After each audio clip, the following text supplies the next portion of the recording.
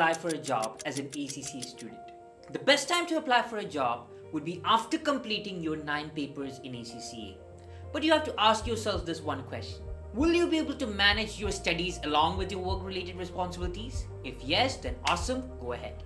However, if that's not possible, then the best method would be to, first of all, enter into an internship for a period of 6 months to 1 year and then continue with your studies.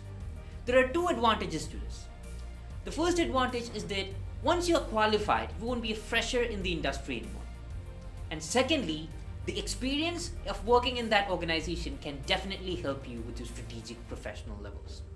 I hope that answers your question. When is the best time to apply for a job as an ACCA student?